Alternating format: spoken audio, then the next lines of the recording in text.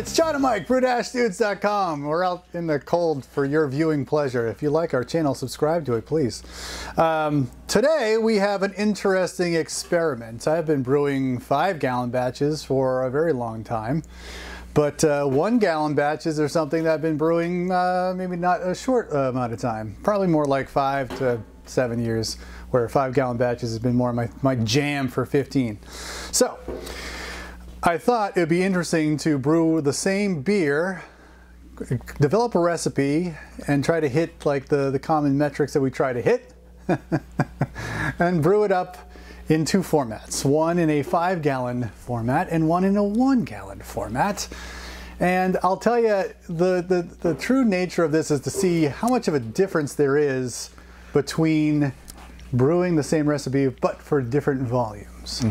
So that was the main thing that I was trying to get out of this experiment, but I learned so much more, so we'll talk about it. Okay, so I thought I wasn't gonna go like, you know, super weird, or, you know, let's use ingredients that we are intimately familiar with. Okay. So this is an American Pale Ale that uses just 2 ingredients, 1 Great Western Pale Malt, and Cascade Hops. The ingredients for both beers I brewed came from the exact same lot. Like to the, oh, and sorry, and then a little bit of caramel malt. We'll talk about that. But they all the ingredients came from the same bag per se, if that makes sense. So the base recipe was to hit these 2 metrics. One,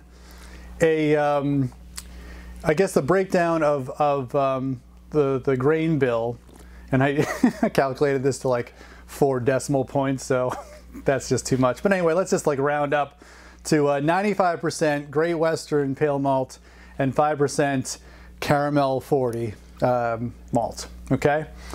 And I calculated that for what I thought was going to be an ABV around 5%, okay? Did that for both beers, and then the other one was IBUs. So I came up with gimme IBUs that are around 42 IBUs, and then with 3 hops additions, 1 at 60 minutes, 1 at 15, and 1 at flame out. So no dry hopping, all within the kettle.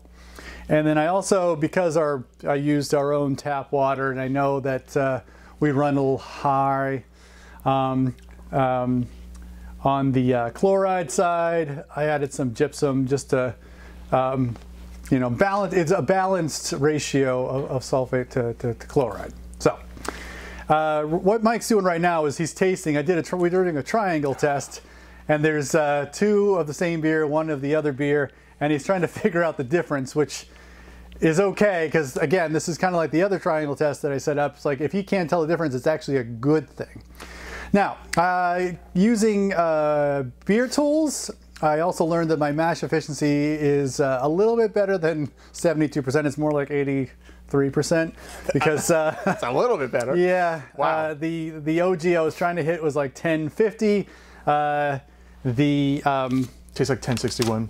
It was the 5-gallon batch was 1060, and the 1-gallon batch was 1061. The 5-gallon batch ended up at 1011, and then the 1-gallon batch was 1012. So I didn't want to give that much information, but because it might, you know, give you a little telltale that something different. But they both mashed for 60 minutes at 154 degrees Fahrenheit, and yeah, so pretty much this, what I was trying to do is pretty much the same beer. Like if you were to post a recipe online, and you wanted to calculate it for, scale it to something different, your 5-gallon, or for me, like a 1-gallon, what would the differences be? So I gave you 3 beers. Tell me what you're thinking, and then, you know, come up with your final answer of like trying to figure out. It's tight. It's really okay, tight. That's good. That's good. Right off the bat, the first thing I perceived aroma-wise is I felt like number 1 had a little bit more candied orange than the other 2, which is interesting because we're talking about Cascade here. And to some extent, I sort of felt like then that 2 and 3 shared a little bit of the same body structure, but flavor-wise, they're all very, very, very tight, and I'm probably splitting hairs at trying to find the difference, and I don't think I can find the difference, to be honest with you. Again, but if I was going to guess, I would say that number 1 is the outlier. Okay. And that 2 and 3 are the same beer. Okay. I'm happy to report that number 2 is the different one. Nice. Yes. So, with 2 being the different one, do you want to like do a bonus question, or you just want to say forget it? No, I love bonus questions. Bonus question. Yes. If you know that 1 and 3 are the same beer and 2 is the other beer, which is which? Which one's the 5-gallon batch and which one's the 1-gallon batch? And if you can tell a difference, then I'm like, okay, and maybe we have something there. What I'm trying to do is just like prove out that like brewing 1-gallon batches for Smash videos is still cool. I don't want to have to like delete everything. It's totally cool. The whole channel depends on it. Yes, it's all right. Cool. Yeah, I can't taste the difference at all. Maybe this is the.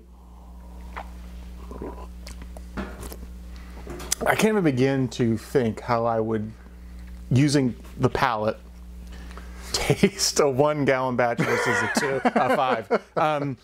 I can't. I guess I'm going to say that this number 2 is the 1-gallon. Number 2 is the 5-gallon. Okay. I mean, I had a 50-50 shot at it. It is totally fine. I said that because I figured, well, why would he waste 1 gallon on 2 glasses? But I did, because I'm a nut. Yeah. But the 1-gallon was actually, when I was tasting at my house, I actually like the 1-gallon better. Yeah? Why is that?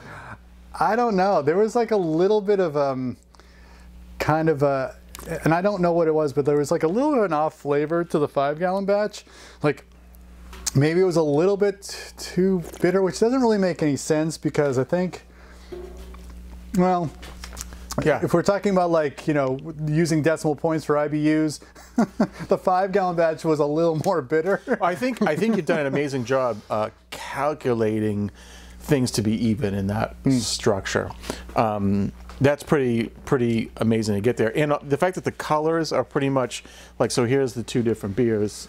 You know, it's like hard with me behind it, but like, there you go. That's a decent shot. I mean, they're the same. Color-wise, they're the same. So that in of itself is pretty amazing. Could you brew these? I was trying to get my tasting done, and I really don't fully absorb everything you're saying, but I know it was all the same ingredients, but it was brewed on different days, right? Yes. Okay, so it's not like you made 6 gallons worth of grain bill and then took a gallon's worth of grain bill out, right? No. So to be able to hit the color spot on by doing it that way, by just using maths, oh my gosh. Math and science, man. Who knew? Who knew? So cool. So I'll tell a little bit more of the story. Did this on a weekend. On Saturday, I did the 5-gallon brew, and then chilled. Did the same procedure I always do for a 5-gallon batch with an immersion chiller. Chilled it really quickly. Pitched my yeast. 1 packet of US 05. That was the one thing I forgot to say. Like clearly the same yeast for both beers. And then for the 1-gallon beer, I also did a rapid chill, but it's like an ice bath. I put it in my utility sink, cold water. The same amount of time it takes to chill down 5 gallons with an immersion chiller, I can do in a sink for 1 gallon. And but pitched like I try to do a good job of measuring out the amount of grams of yeast that I need for like a 1 gallon, which is kind of like I just say like a third of this, which isn't really what it should be. It should be like a fifth. But I go for it. So maybe there is something about like pitching a little bit larger amount of yeast for the 1 gallon that's like needed. Maybe that's what I'm detecting, a little bit of cleaner flavor. So going into this, I figured the only shot I would have at pulling the two apart would be pitch rate. right? Would be trying to find a fermentation difference and not necessarily an ingredient recipe difference, right? I figure that's the only way to really try to grab hold of it. Only because, like, you know, if you were, it'd be really easy to sort of like super pitch the 1 gallon batch, you know, versus the 5 gallon batch, you know, especially if you're using dry yeast. Maybe you're just like, screw it, I'm putting the whole package in, and, you know, that would be an interesting experiment of itself, right? We'd do a 1 gallon batch with a full pack of US-05, and a 5 gallon pack with a 5 gallon batch with a full package of US-05, right? And can you taste that? I mean, sort of force the pitching differences via volume, not via package, because you can't. It's really hard to accurately say with dry yeast. I mean, you could weigh out, you know, 3 grams versus an 11 gram package, but in this example, you could drive that experiment via volume, but that's a science discussion for another day. So yeah, no, man, I really can't do it. It's amazing how tight it is. It's a good thing. That's a good thing. It's amazing how tight it is. Yes, because I think like the overnight chill, I was like, he's not going to get this, and you nailed it. And I was like, okay, maybe there is a difference. Even now that I know everything, I still can't. The differences are minute if they're there at all. Yep. Very good. The only other thing I'd say is that the 5 gallon batch fermentation, at least from a visual standpoint, was much more vigorous. You know, the krausen was more, you know, thick and such. And then the 1 gallon batch actually took a longer amount of time for that krausen to like settle back into the beer and like kind of drop out. So I was kind of like, okay, that's interesting. I wonder if, like so you run out, well, adding the beer into the fermenter is really where you're probably getting some oxygenation of the wort, and you've got 5 gallons worth of runtime through knowing your brew pot, right? So you probably you may very well have been getting better aeration of the wort for the 5 gallon batch than you did for the 1 gallon batch. 1 gallon batch is in and done. Yeah, I pour it into a funnel that goes into the 1 gallon. Right, and it only lasts for like a very short period of time, whereas the little spigot on your brew pot, you probably get a little more. So that could have affected, but it hasn't affected flavor. That's right. That's right. So good. I don't really have anything more to say outside of like doing this kind of experiment. I was like taking measurements that I haven't taken in a long time. Like I was taking the refractometer measurement at the pre-boil for both of these, just so you know, like the pre-boil bricks calculates up to a 1048 starting gravity, and then the pre-boil for the 1 gallon was 1045. So like, you know, for the boil time, again, 60-minute boil for both.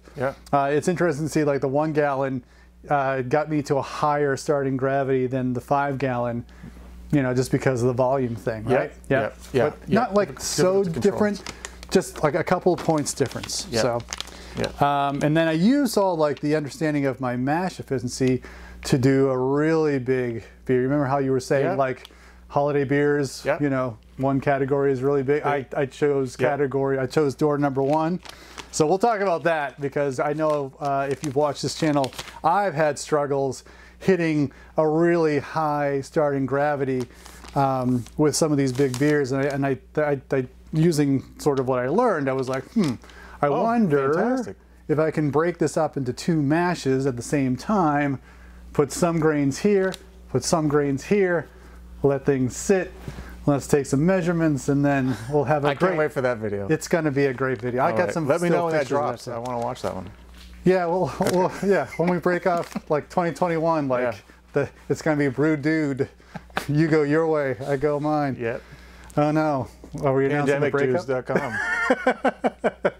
Nah, we'll still be doing stuff together. That's how it goes. If you like this long rambling chat about like 5 gallon versus 1 gallon, I think the one last thing I'll say is that it's so wonderful to put out something on the internet and say like, hey, grain bill, percentages, hey, IBU, even though like in these modern times, I don't know if IBUs is even something we should even... I hate IBUs, but... I know you do. It's a different video. But look what I did. I was able to like get the same kind of This is why talking about recipes and percentages is the best way to do it. Yes, and too bad we don't do that more often. End rant. Anyway, if you like this kind of rambling, especially when we like go on tangents right before we're about to wrap things up, like this video. Cliffhanger. Subscribe to our channel. And if you like to get notified when we put videos up on the internet, on the YouTube, then, you know, bang that bell or whatever the heck that is. We've been doing like 2 videos every week in December. Hopefully you're hanging in there, because we are. For John and Mike, brew-shoots.com, brew on. Cheers.